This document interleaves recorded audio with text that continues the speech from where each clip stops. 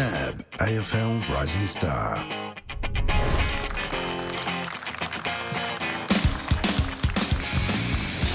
He was Hawthorn's prized draft pick at number 9.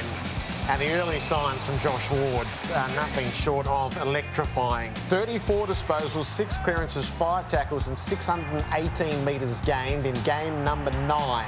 Those are a beautiful set of numbers. He's an overachiever too.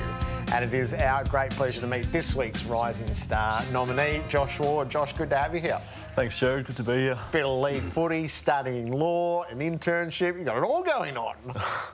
Yeah, there's a bit going on at the moment. I'm struggling to find the time actually to get the law degree done. I haven't quite managed to get that going yet, but yeah, no, it's all good fun. Why did it come together for you on the weekend? I follow you closely because you've been on my bench in Supercoach for 18 weeks, and I'm thinking... Still haven't traded me out. No, I haven't, mate. I haven't traded you out.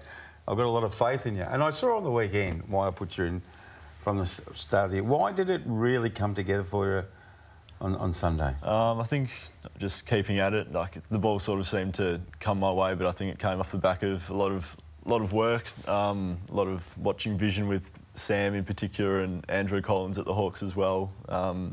They've been huge for me learning how to play that wing role because as a junior I always played inside mid, so it's been a bit of a change playing on the wing, but yeah, it's just come off the back of a lot of hard work, and yeah, it was good to get. How frustrating is it when you think, oh, it's not happening, it's not happening, it's not happening, and they say, keep working harder, keep working harder, it'll come. Yeah. When it finally comes, you think, Mitchell and Andy Collins, they were right. Yeah, they were right. They were right all the way.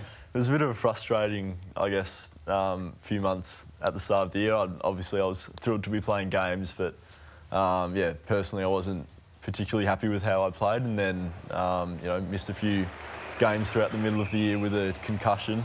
So yeah, it was a bit of a up and down period. But one thing that Sam always says is it's never as good or as bad as it seems, and yeah, it was really gratifying to finally play a decent game on the weekend, so it was good. From October, November, when you know you're going to get drafted and you're wondering what it's going to be like, to July, where you've had the lengthy taste of it, how does the reality marry up with the idea of what league footy's going to be for you?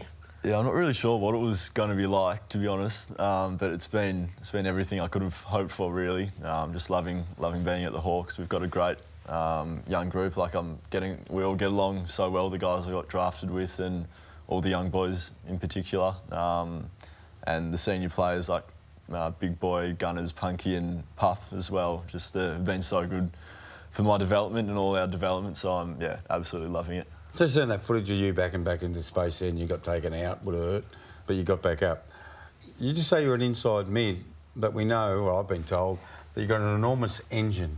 So you're quite a unique player. You got the run of a wingman, but you've got the football nous of being an inside mid. Where do you think, or where would you hope to end up?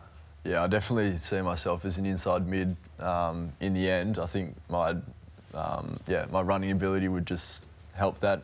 But yeah, I'm loving a running bull. You could be. Well, did you win the time trial first week at the club?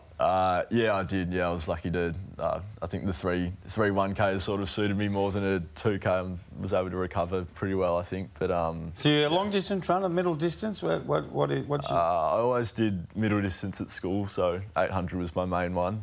Didn't quite have the guts for a 3K or something like that, but yeah, really enjoy the 800 and think that's helped so far. Last one, I like asking about your parents. Where did you get your ball skills from? Did your mum play netball, tennis, dad footy?